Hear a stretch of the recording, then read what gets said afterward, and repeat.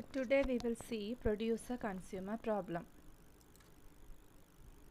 Now we all know that this producer-consumer problem is a classical example of multi-process synchronization problem. Now in the producer-consumer problem, there will be two processes, producer and consumer, which is sharing a common fixed size buffer. That means producer is a process which can produce each item and put in the buffer, and the consumer can consume each item from the buffer. So suppose if the buffer size is 5, the 5 items can be produced by the producer and the consumer can consume 5 items. Now what is producer consumer problem? Now suppose if the buffer is full and the producer is trying to produce a data and put into the buffer, then problem arises. Similarly, if the buffer is empty, there are no items in the buffer, the consumer tries to remove a data from the buffer, then also the problem arises.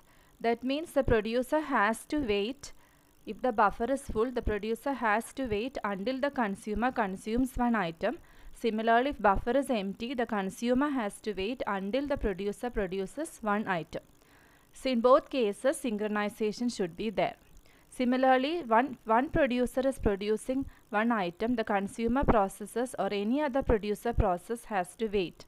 So there should be synchronization between the producer and the consumer. That means mutual exclusion should be established between producer and the consumer processes. Now there are several synchronization tools used for solving producer-consumer problem, of which semaphore is one effective tool for solving this problem. So next we will see the semaphore synchronization tool. It is a tool used for mutual exclusion, and we can give an initial value for the semaphore, which is an integer variable, and it can be accessed only through two standard atomic operations, that is wait and signal. So we all know that the wait operation is used to decrement the value of a semaphore and signal operation is used to increment the value of a semaphore. And there are different types of semaphores, counting semaphores and binary semaphores. Counting semaphores can take any values. We are only considering binary semaphores which can take values 0 and 1. So we will be implementing the producer-consumer problem using semaphores. Now for this, for implementing the program, we actually require two things. The first thing is semaphores function should be there. So we are using certain inbuilt functions for semaphores. Second thing is we are using threads for representing producer and consumer processes. So thread, we know that a process can be considered as a single thread of execution. So when a single process is considered as a single thread of execution, it can execute or perform one task. So suppose if a process has several threads, it can execute multiple tasks. So we can create several threads for a single process. So for this program, we actually consider producer and consumer as threads. That is, instead of processes, single process has number of threads. So for each producer and consumer process, we are considering a thread, or we are creating a thread. So second thing we require is we require functions for thread creation. Okay, so we will be using inbuilt functions for threads also. So next we will see what are the functions used for semaphores. The first thing is we need to initialize the semaphore. So for that we use the function sem_init. All the semaphore functions are defined in header file semaphore.h. And the syntax of this function is sem_init, int sem_init, and the arguments are sem_t star sem. Sem_t is a default semaphore type, and the sem is the name of the semaphore of type sem_t, which is to be initialized. Second argument is in pshed. Third argument is unsigned int value. So whatever value we need to initialize to the semaphore, that is given as the third argument value. That is the initial value for the semaphore. And we are here creating threads. So if the semaphore is shared between threads of a process, that is the case here, the pshed value will be 0, and it will be a non-zero value if the semaphore is shared between processes. So since in this program we are creating threads, the semaphore is shared between threads of the process, so that value will be always 0. Now the next function is wait operation. Now this wait operation is actually defined in the header file semaphore.h. Now here there are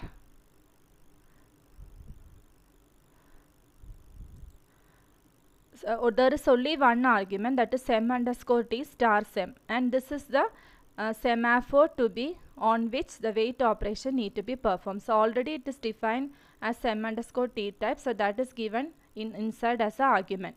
So this will be decrementing the semaphore value pointed by sem, and we know that if it is greater than 0 only, the decrement operation can proceed and the function can return immediately.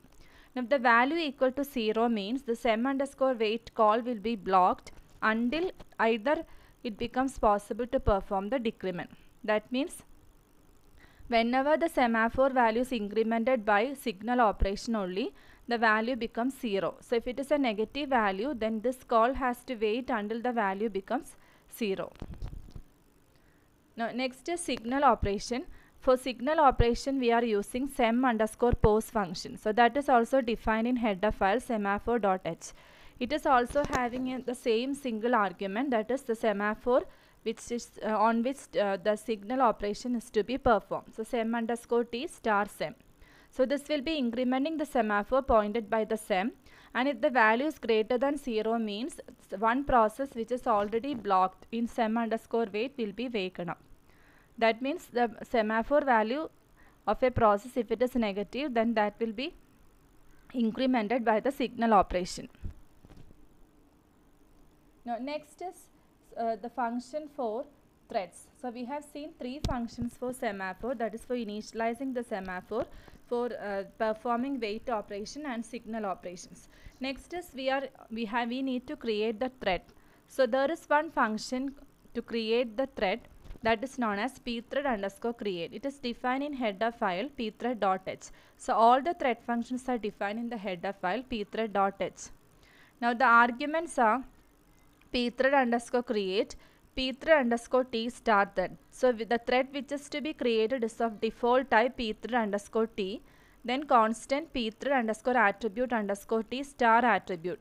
The second argument is actually the attributes of the thread. So usually that will be set to null. We were not giving any attributes, so in the program we will be setting as capital null value as a second argument. Then the third argument is the routine which is invoked as part of the new thread created. That means that is of the type void star and void star star underscore routine star void star. So this should be given as the same type, and whatever argument we are passing to the start underscore routine, that is given as the fourth argument void star arg. So it starts a new thread in the calling process. So the new thread starts execution by invoking this routine, and the routine will be having the argument. This arg is passed as a sole argument of the start underscore routine. So it should be noted that it is of star type. So in the program also we have to give like that. Now there is one more function for threads, that is pthread underscore join. This is actually used for waiting for the thread. That means pthread underscore join has two arguments, pthread underscore t, that is a thread which is to be joined, thread comma void star return val. So this second argument also it is a return value. So here we are not returning any value. So by default it will be null. So null null. Okay, so this function will be waiting for the thread specified by the thread to terminate. That is whatever thread we are giving here, until it terminates the function will be waiting. If it is already terminated, then this function can return immediately. So this is a thread to be thread for which the function has to wait, that is of type pthread underscore t, and the second argument I already told, it is set as null in the program. So next we will see how can we implement the program. Okay, so in the program we are actually using three semaphores. One is mutex, the second one is empty, and third one is full. The mutex is actually used for mutual exclusion, and the initial value will be 1, and the empty semaphore is used to indicate the empty slots, and the full will be used to indicate the full slot. So if we are giving 5 slots for the buffer, then the full initial value will be 5, and initially all the slots are empty. Nothing has been produced, so empty will be set to 0 and the mutex will be of 1. So all these are of type I told, or it is a default type sem underscore t that is defined here. Now there are header files semaphore.h and p3_h for threads and semaphore, and this is used for sleep operation time.h. So first we need to define the header files, and for buffer array we are declaring as integer buffer of 5, and get is used to get an item, variable used for getting an item, which is used in the producer function, and item is set to 0. That is, whenever we are producing each item, that will be incremented, and the g item is actually just to indicate the item which is consumed, and put is another variable used by the producer while it is producing, and that will be set to 0. And there are two arrays for representing producer and consumer, that is producer of 20 and consumer of 20. So get is actually used for consumer and put is actually used by the producer. Okay, a g item is used to represent the item. Now we will first see the main program. Now in the main program we will be creating threads corresponding to producer and consumer. So for representing producer we will be using the A of 10 array, that is for representing the threads for producer, and B of 10 is for consumer process, threads for consumer process. And we have already declared mutex full and empty as sem_t. Now we need to initialize the values. For initializing the values we will be using the function sem_init and mutex ampersand. Since it is a pointer variable, that is address, we have to give ampersand mutex, and all these second arguments for sem_init will be 0 to indicate that a semaphore is being shared between threads. And we can see the last argument is the initial value. So mutex is initialized to 1, full is initialized to 0, and empty is initialized to 5.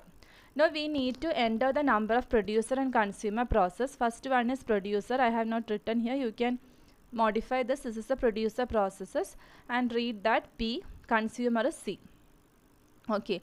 Now for each producer processes you need to create the thread. So J is equal to 0, J less than P, and J plus plus. So which producer we are taking, that is given to producer of J. This is the array corresponding to producer process. So we will be passing that argument to the producer routine. So next we create the thread. So we know that the first one is the thread type, which is a p3_t. Already we have defined here. So ampersand A of j.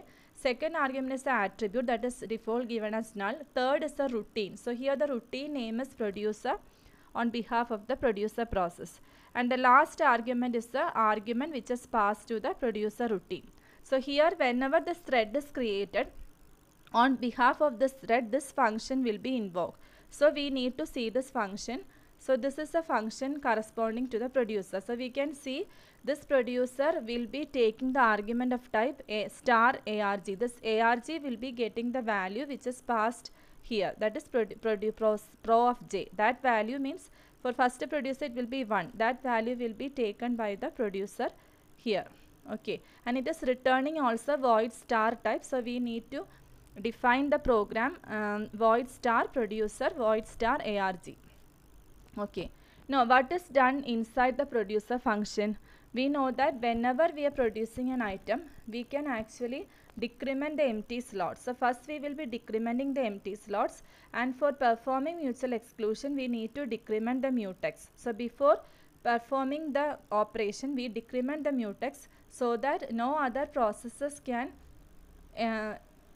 access the shared buffer. Okay, now we will be putting the item as put mode 5. That means after 0 to 5 items or 0 to 4 items. After that again it should put the items starting from slot number 0. So we are taking the mode operation. So buffer of position is put mode 5. The put, we know initial value will be 0. The first item will be put to 0 and we will be incrementing the item. Now when just for printing the item, the producer first producer produces this item, buffered this. So here this producer number we can actually convert it to the integer value. That since arg is a pointer variable, so in order to get the value we can represent like the star in star arg, comma, second this is producer switch item, that is given by buffer of put mode 5, and third is buffered mode d, that is it is buffered of position, that is put mode 5, the same thing, and the last one is the item. Okay, which item it is producing. That is, the position can actually come from 0 to 4, but the item can actually incremented from 0 to any number. Okay, then the put is incremented. Now after the execution, that is after producing one process, the mutex is incremented by using sem_pose so that any other process can access a shared buffer. Then full is also incremented to increment the full slots of the buffer. And the sleep is operation is actually used to give a delay between the producer and the consumer process, and this is an infinite loop which is executed. Now similarly, we have consumer loop for k equal to 0, k less than c. C is the number of consumers, and taking each consumer we will be creating a thread. So b of k is the array of for consumer of type p3_t. Second argument will be null, and third is a routine which is called on behalf of the thread created for the consumer, and the last one is the argument which is passed to the consumer routine. So here also the consumer routine will be called, and similar to the producer, the consumer will be taking the argument what is passed in the thread, that is arg, fourth argument, and this is also of type void star. So in the case of consumer, you need to decrement the full slot, because whenever the consumer is consuming each item, the number of full slots will be decreased. So first you decrement the full slot. Here also, in order for mutual exclusion, we need to decrement the mutex values. Only whenever the mutex value is 1, the consumer can execute and become 0.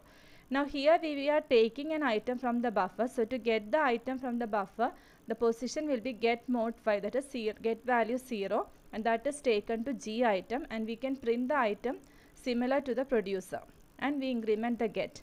Now after as consuming each item, the mutex can be incremented so that the any other process which is waiting can access the shared buffer, and also we will be incrementing the empty slots, because the empty slots is actually incremented since one more item is consumed. And here also, to get a delay between producer and consumer process, we are giving sleep.